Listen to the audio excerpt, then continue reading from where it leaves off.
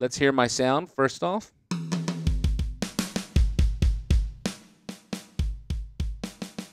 Okay, I have my drum ready. And let's press record. And I'll just come in. I'll just follow the click and come right in. So here we go.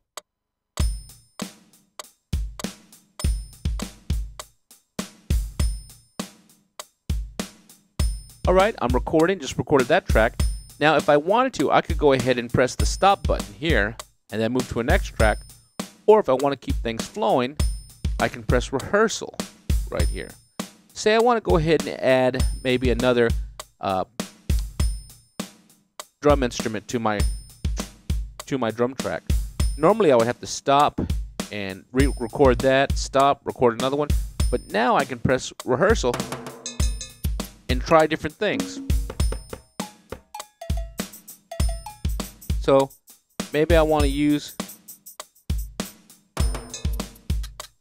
go ahead and experiment with sounds. So let's take a sound like here and let's see how it works. Watch this.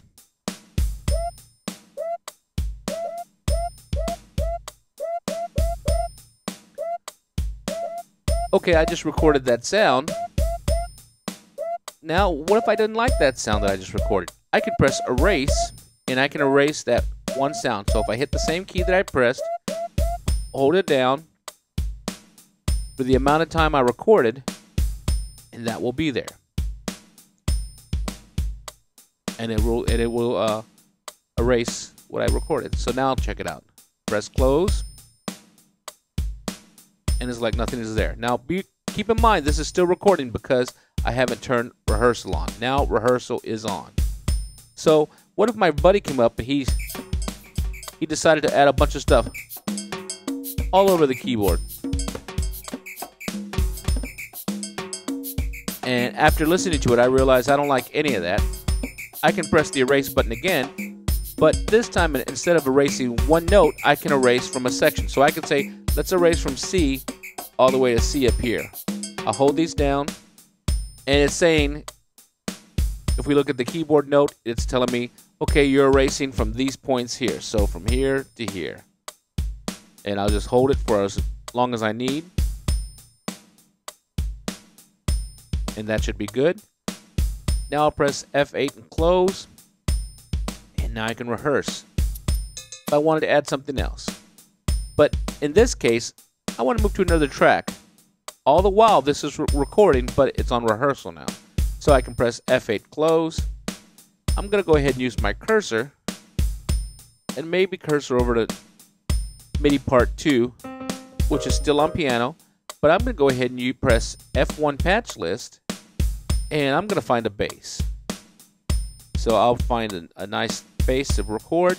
And let's say I just used a compressed bass, J bass. Got that?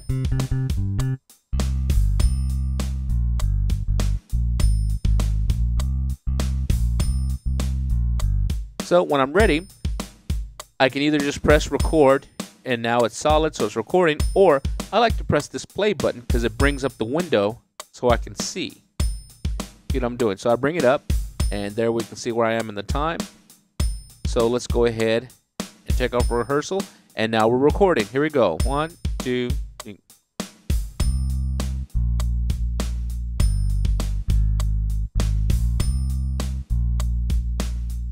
So very easy track. Press rehearsal again if I like it. If I don't like it, I could always go ahead and erase a particular note, or remember, a section of notes. Rehearsal is on. Let's close that window. Let's cursor over to MIDI part number 3. Now I'm going to go ahead and go to maybe just a basic stage EP.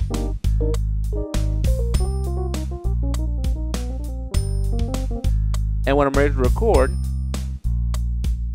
press the play button, and it brings up that little window right there.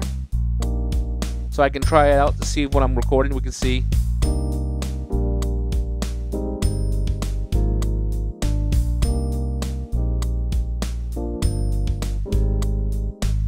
Okay, when I'm ready to record, take off rehearsal, or I could have just pressed record. See how So you can go ahead and turn on rehearsal from here and turn it off from here, or turn it on or turn it off from the record button. Let's record.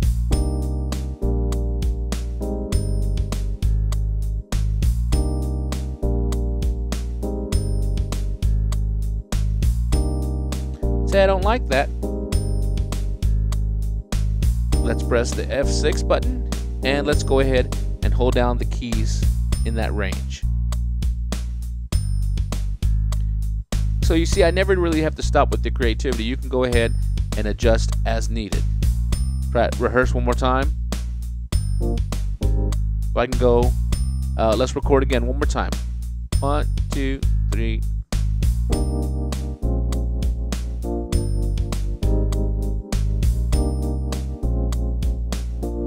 That sounds fine to me. Now if I'm ready, I can press stop. And if we take a peek in our song edit screen, there's my tracks, all 3 of my tracks right there, without any issues. Very, very easy. And if I want to save what I just did, I can go ahead and press the song utility button right here, and I can cursor down to number 2 song name, and I can go ahead and save that as a new song. So I'll go ahead and save this, and we'll work on some more on this song in the next videos.